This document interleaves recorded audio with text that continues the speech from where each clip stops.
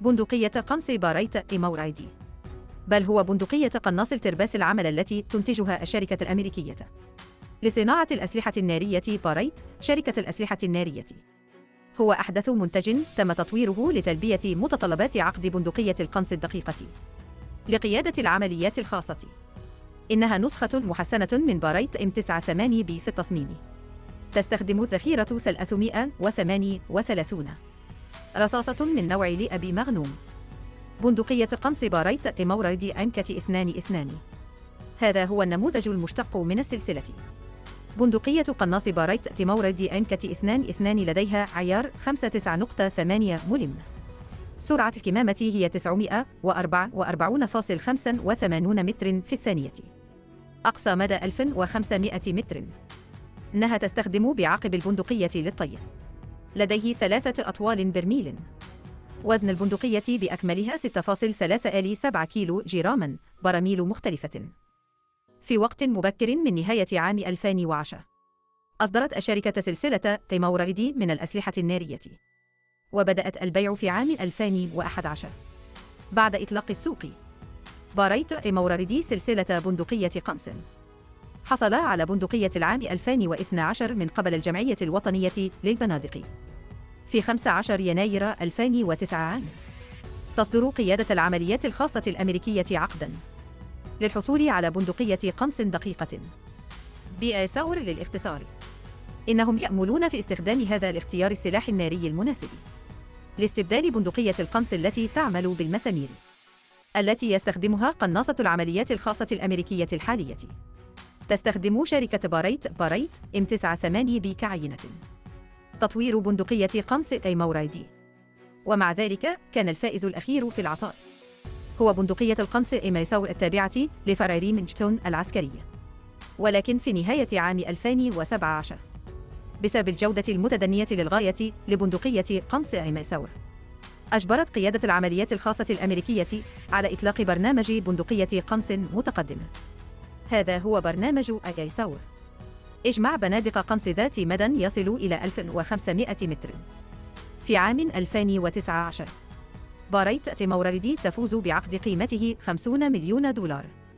تم تسمية بندقية القنص الخاصة بها ببندقية قنص باريت 22 MRAD، مجهزة بنقطة 308 وينشستر، نقطة 300 لأبي مغنوم، ونقطة 338 لأبي مغنوم وما إلى ذلك. الترباس من عيار 3 ومجموعة تحويل برميل.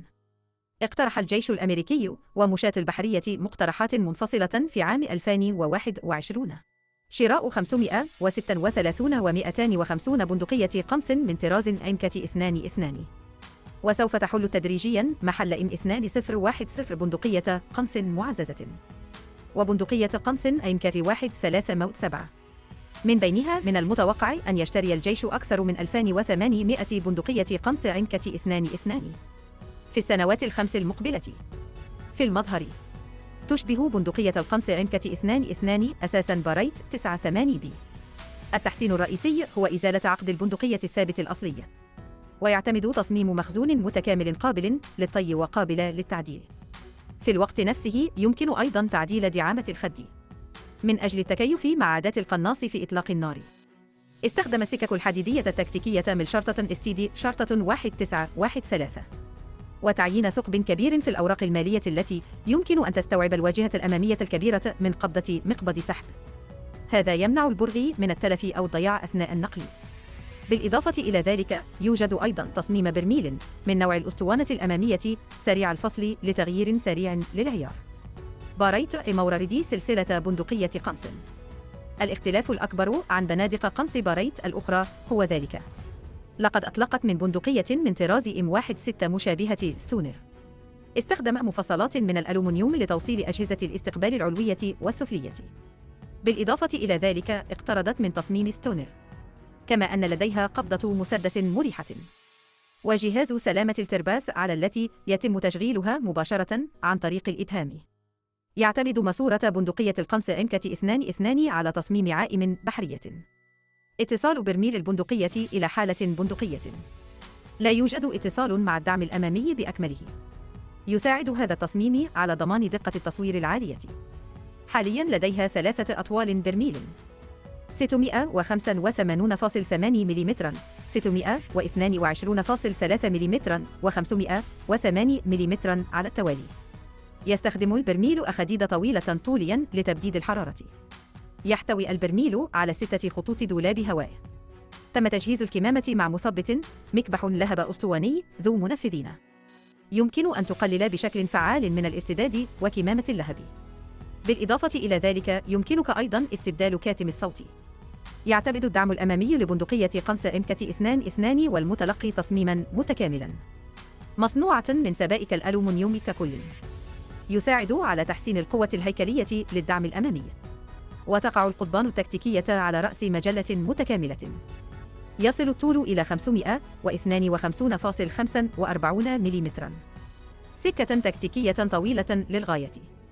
يلبي المتطلبات الأساسية لبندقية قنص تكتيكية حديثة. يسمح للقناصين بربط الملحقات التكتيكية مثل المشاهد البصرية ونظارات الرؤية الليلية. ويتم حز العديد من فتحات تركيب قضبان التوجيه على كلا الجانبين وأسفل واقي اليد. ويمكن أيضاً أن تكون محمولة الجزء السفلي من حارس اليد عن طريق القضبان دليل لضمان تبديد حرارة البرميل. يوجد الكثير من فتحات التهوية على جانبي واقي اليد. في الوقت نفسه يمكنه أيضاً تقليل وزن البندقية بالكامل. واحتفظت بنظام إدارة الأسلاك الملحقة التكتيكية الفريدة بالداخل. قناص في الميدان. الهواء المتصاعد الناتج عن تسخين البرميل سوف يشوه صورة البصر البصري. الدعم الأمامي الأنبوبي المستخدم بواسطة MK-22 يمكن أن تقلل بشكل فعال هذه الظاهرة. ليس من الضروري أن تكون مثل بعض بنادق القنص. وتستخدم بعض أساليب القماش لحل مشكلة تشويه مساحة البصر البصرية. الجزء الأساسي لبندقية القنص MK-22 هو مجموعة الترباس داخل جهاز الاستقبال. هذه المجموعة مختلفة عن عمل الترباس الدوار التقليدي مثل باريت 9-8 يتم تركيبها داخل سترة بولت. يتكون غمد الترباس من 2 من البوليمرات الاصطناعية حقنها مع BTF، ثم تتكون من غلاف أنبوبي مقوّن بالبلاستيك المقوى فوربي. هذان الحافظان لا يسمحان للمسمار بإطلاق النار فقط. حماية بندقية الترباس، تقليل عدد الزيوت والحاجة إليها أثناء التحضير. وعندما تضغط على الزناد يساعد في غلق منفذ الإخراج لطرد الأوساخ. الكمامة مصنوعة من الفولاذ الكربوني الصلب للغاية 8620 9 عروات قفل. يتصل بنفس البندقية مثل الوحدة الرئيسية مع مزلاج. هذا التصميم تلميح قائمة بذاتها. يمكن جعل تحويل العيار أكثر بساطة. ذخيرة خاصة تم تطويرها للمستقبل أثناء تحويل أنواع مختلفة من البراميل والرؤوس. في الوقت نفسه يمكنه أيضاً ضمان ثبات وسلامة القفل عند التصوير. يتم بندقية الترباس في دليل الترباس. يمكن استخدامه أيضاً كغطاء للأتربة. مشبك ومقبس لبندقية قنص MK-22 مصنوعة من نفس مادة باريت 9-8 B. هناك نوعان من دبابيس التثبيت متصلة ببعضها البعض. إن وضع الأمان خلف مقبس المجلة وفوق القبضة هو نفس وضع الأمان لبندقية M16. افتح جهاز الأمان وأغلقه بإبهامك فقط. من السهل جدا تشغيل القناصين، كما أنها مزودة بقبضة مسدس مماثلة لبندقية M16. يتميز واقي الزناد الموجود في مقدمة المقبض بتصميم مستطيل الشكل. تحتوي المجلة السفلية على ذراع إصدار المجلة. تقع أمام واقي الزناد. توجد آلية الزناد أيضا في المجلة تحت البندقية. يمكن فصل مجموعة الزناد بالكامل عن جهاز الاستقبال واستخدامها بشكل مستقل. بندقية قنص MK-22 المتلقي السفلي، كما أنها مجهزة بمخزون هيكل عظمي لا غنى عنه. أكبر اختلاف عن باريت M9-8 هو أنه يمكن طيه إلى اليمين. عند طيها يتم تقصير البندقية الكاملة بمقدار الثلث تقريبا. من الملائم أن يحمل القناصة عند استخدامهم وسائل النقل المختلفة. هناك العديد من الثقوب المربعة الكبيرة في عقب البندقية. أحد الثقوب هو أن يمر المقبض عند الطي ولف مقبض البندقية. هذا يستوعب الطرف الأمامي من قبضة مقبض السحب الكبيرة. يمكن أن يمنع تعليق الأشياء بسبب بروز مقبض السحب عند الحمل. وهناك أيضاً لوحة قاعدة الأسهم سميكة. دعامة الخد مصنوعة من البوليمر. يمكن تعديل ارتفاع دعامة الخد. من أجل التكيف مع عادات القناص في إطلاق النار. MK22 مجلة قابلة للفصل بندقية قنص. التغذية من فتحة مجلة المتلقي السفلية مع نمط مربع مضاد للانزلاق. يوجد أيضا 3 خطوط أفقية مانعة للانزلاق في مقدمة المجلة.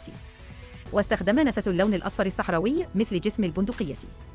سعة المجلة 10 جولات. يقع صيد المجلة أمام واقي الزناد. بندقية قنص MK22 لا تحتوي على مشاهد ميكانيكية مدمجة.